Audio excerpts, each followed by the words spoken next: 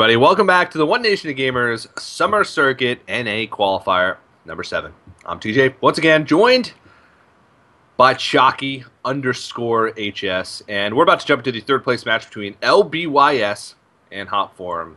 The King of Smork versus the King of Anti-Smork. Who will be victorious? Yeah, definitely a difference in styles in both of these players.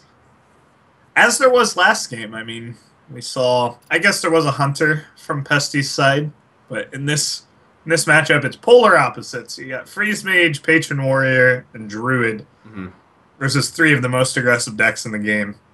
Yep. We'll see. How does Freeze Mage match up against Aggro Paladin? It's a matchup I'm not too familiar with. It's about 50-50, so I've played it a lot from both sides. Intuitively, the Freeze Mage does really well. You can stabilize, you've got a lot of health gain, you've got the Ice Block, which is actually quite relevant, because unlike Hunter, when a Paladin pops your Ice Block, they don't have just a hero power to pop it again the next turn, or kill you the next turn. Yeah. And so you've got a lot of stabilization, you got board clear, you have health gain, all that good stuff, but you also have a very large hand size, which plays very well into Divine favor. And that's pretty much the saving grace Aggro Paladin has, is give them enough cards and they will find a way to kill you. Alright, well, game number 1 is going to be Hot Form's Druid taking on LBYS's Hunter. Ooh, it's a pretty ugly start for LBYS, and a pretty nice start for Hot Form. He needs to find a little bit more, but I mean, both players could easily still take this. Double kill command is ugly to see in your opening hand, but it gives you a lot of reach with very little counterplay. That it does. He needs to find something to play on 3 besides a kill command, though. Yeah. Oh, the old double shade. Double Shade comes out. Turn 3, double shade. And so far, I mean, he's going to have to see a swipe next turn as well, so the news doesn't get any better for LBYS. And so far, both of his Druid opponents have had that Innervate, have had that Wild Growth. The thing is, Hot Form's pretty much out of cards. I mean, combo in your hand against Hunter is... It's pretty good. I feel like you should also attack with this Shade this turn. Yeah, so he will.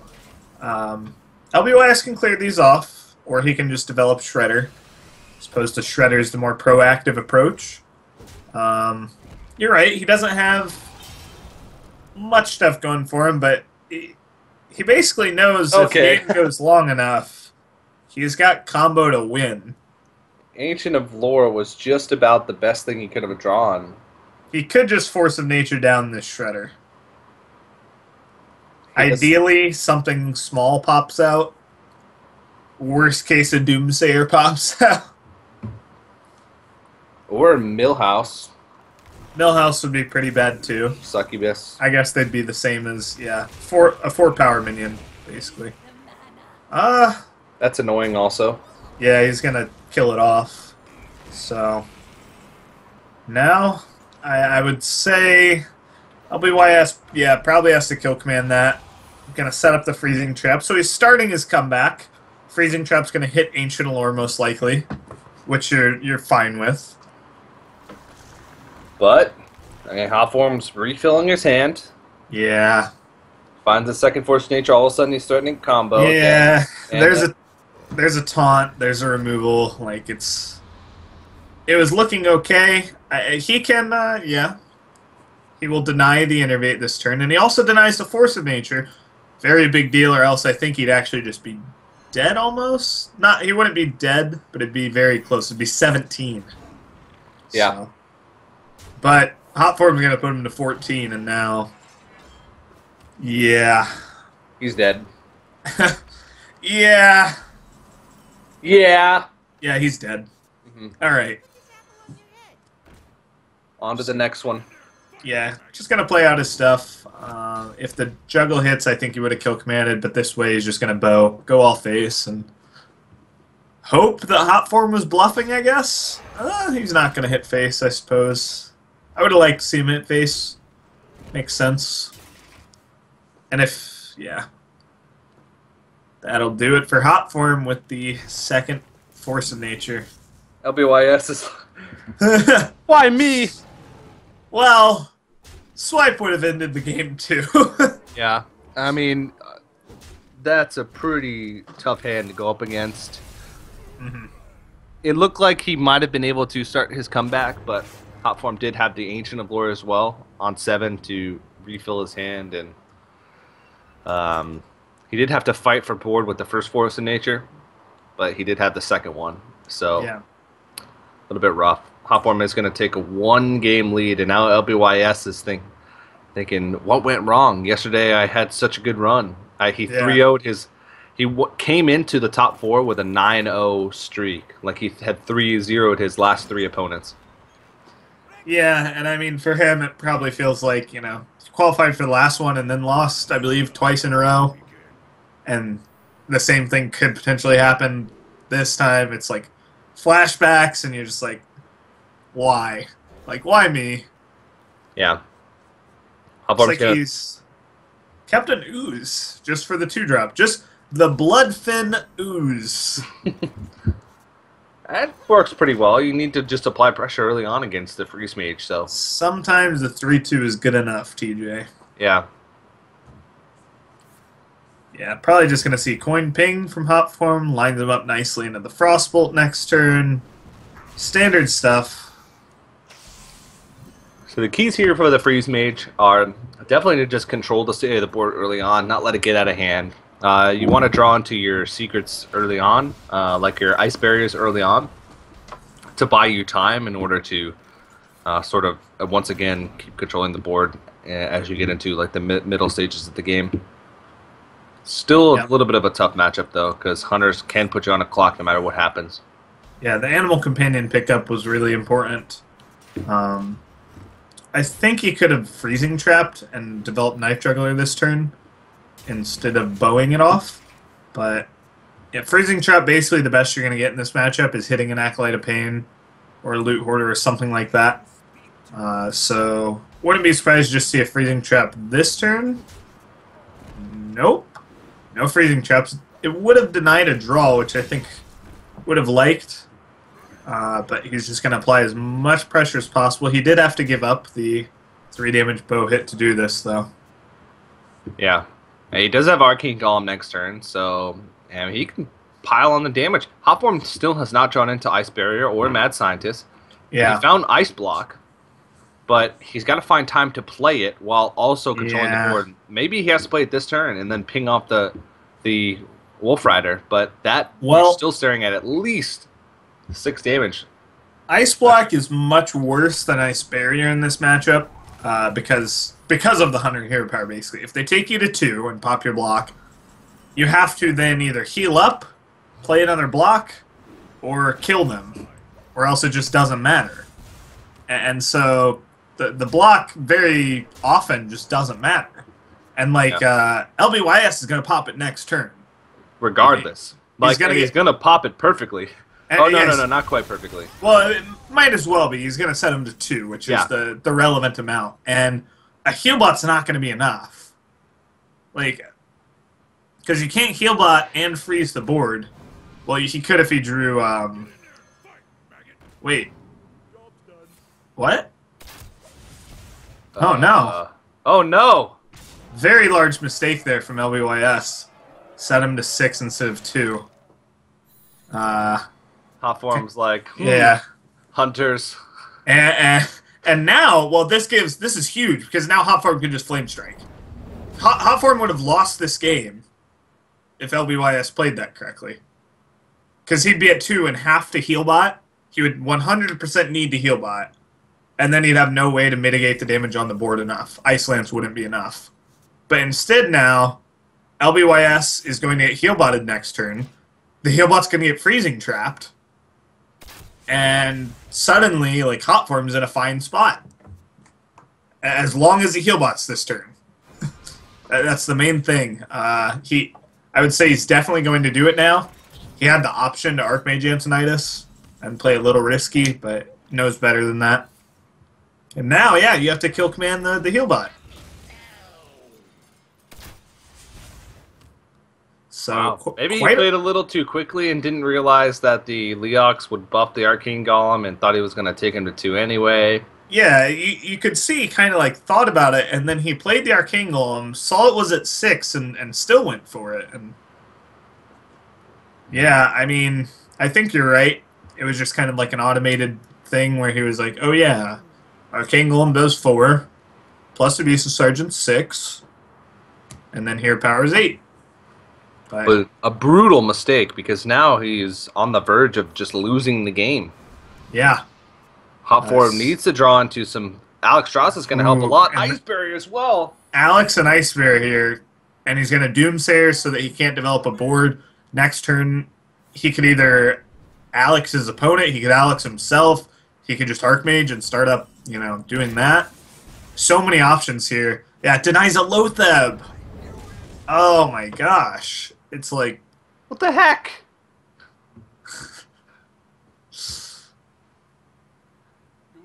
Chalky, that was a free win. it was. It was like the best you could ask for. And he said no thank you. Well, Hot Form did open himself up to kill command, quick shot, or like quick shot into hero power this turn. I feel like he did play this a little unnecessarily risky with this last turn. Like, he could have just Alexed himself or Lotheb'd plus something. Kind of cutting it close here. That is a nice bear, not a block, so... Now that he gets the health, he's much safer, though. And there's a second block. There's a freezing up, so you can't really attack with that Archmage. So you're saying there's a chance? I think he could afford to just fireball that Lotheb. Seems terrible, but you're at 13 facing down 3. I suppose there's a chance that, yeah, LBYS's cards were perfect with like a quick shot and you could die, but it's so low. He's going to push 8 this turn, put him to 5. He can Alex himself up. Still not getting that ice block down, though. He Alexes himself. He's staring at 8 damage the next turn. Yep. So he would need 7, which is quick shot into something no matter what. He can even Ice Lance off one of the 2/1s to stop it from damaging him that turn. He could just play Ice Block. He could go like Ice Block, Frost Nova, Ice Lance Face. Make sure LBYS can't proc him unless he top decks, and then if he does top deck you Alex yourself. It's definitely still a complicated situation for Hot Form, which kind of stems back from the fact that he was literally about to win. LBYS was. Like, he was so ahead in this game, and so even that he gave Hot Form a chance, and it's still not over. And I don't think Hot Form really got to think through that turn enough. Let's see what he goes for. Fireball's a 2/1. Doesn't really matter what just becomes a fireball again. Yeah. He's gonna overdraw whatever comes out next turn. He's gonna Ice Lance Face. So this is basically what I was thinking of. Oh, he burns his... Yeah. And so that's actually... He won't overdraw now, but it costs him a fireball. And... Jockey, this is top-level competitive Hearthstone we're witnessing here. It's pretty important for him, though, that LBYS didn't draw Quick Shot. Like, a Quick Shot here would have actually made this into a game. Like, imagine if he drew Quick Shot into Juggler, Hot Form suddenly has to Alex himself, you're pushing 7 next turn, he's down to 8, Healbot's already out of the way, your opponent's not pressuring you, but now... Well... Wait a second.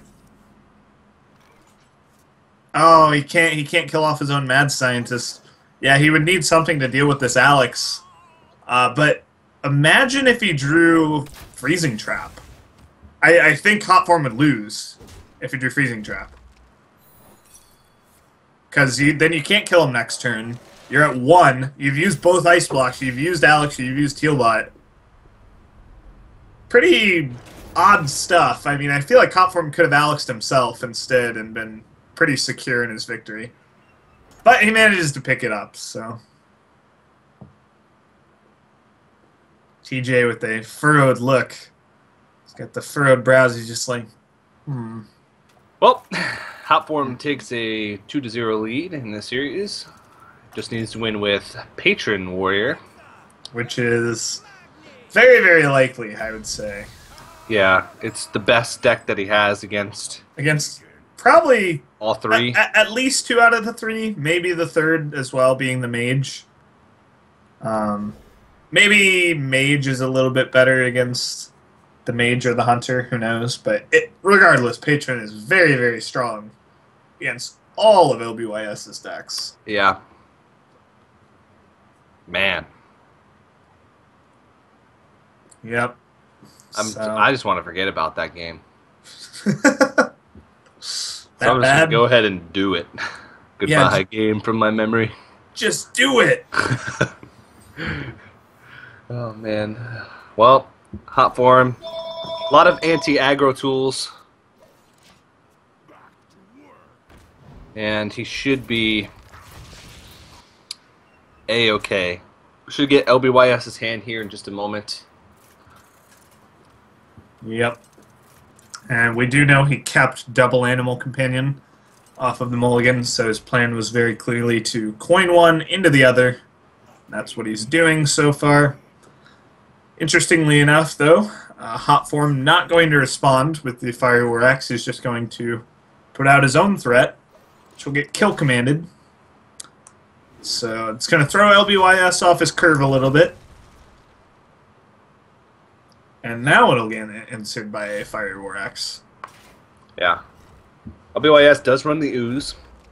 Oh, yeah, he does. There it is. Not sure if it's... I guess it's relevant right now. You can't afford to save things. Yeah, the unstable ghoul just makes it so awkward to develop board, but you kind of have to. The Stranglethorn Tiger might put in some work. He's going to hold on to it. And unless he draws an owl, that unstable ghoul is going to clear his board and give him some armor and give him some cards. Yeah. He does run 2 owls. Yep.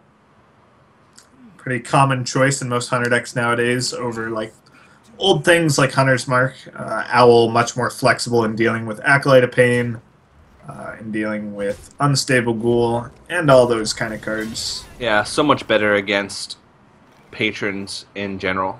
Yeah. Because there's so many things that you want to silence. If you could run 4 cards, like in Pokemon, of a certain type, would you run 4 owls? Well, if the decks were 60 cards like they were in Pokemon, yeah. I would run 4 of everything that I run 2 of now, and I would just double down on my deck size. Yeah. You could literally just smash 2 identical Face Hunter decks together. I would run 2 Lothebs, which is a lifetime dream of mine. Mega Face Hunter. Yeah. Mega Face Hunter. Why not? Okay. Well. Wouldn't you? No. Oh. I just like throwing a bunch of 1-ups. Jeez. I'd run Gilbin Mecha Torque. Oh, God. But for what purpose? Wait! What just happened?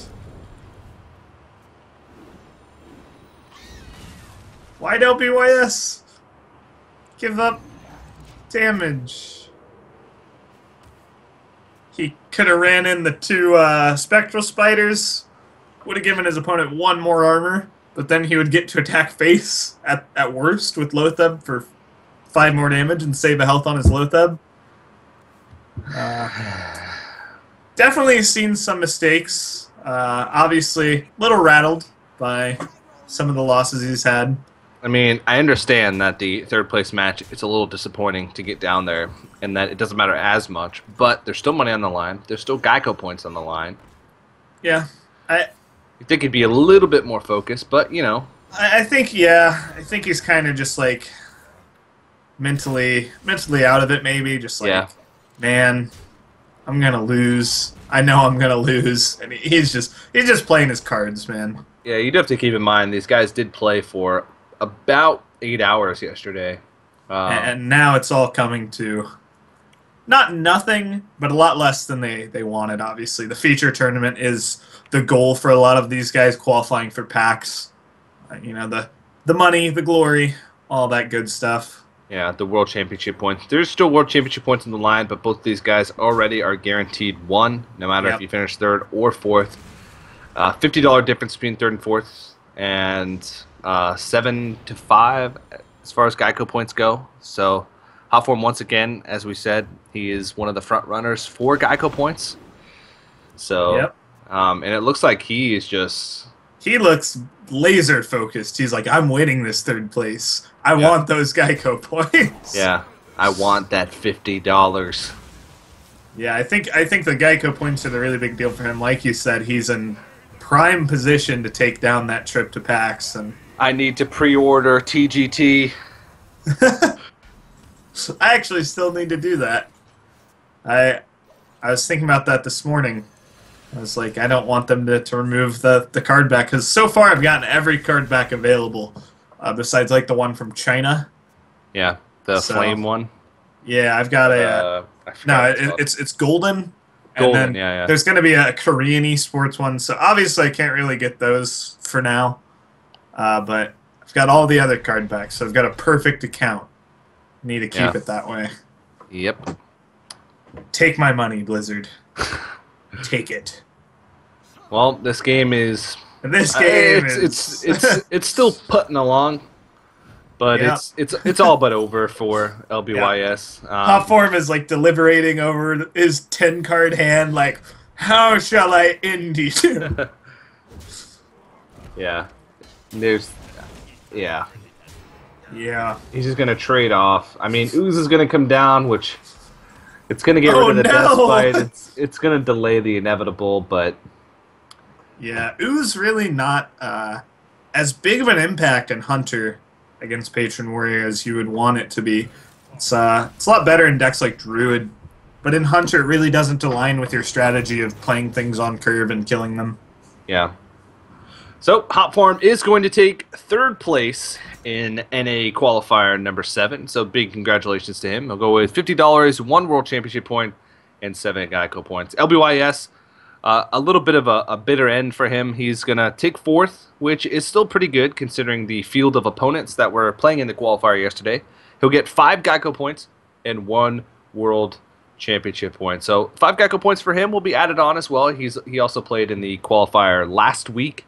So he does have he's got a decent amount, but it's going to be tough for him. He's going to have to place pretty highly in the qualifiers tomorrow.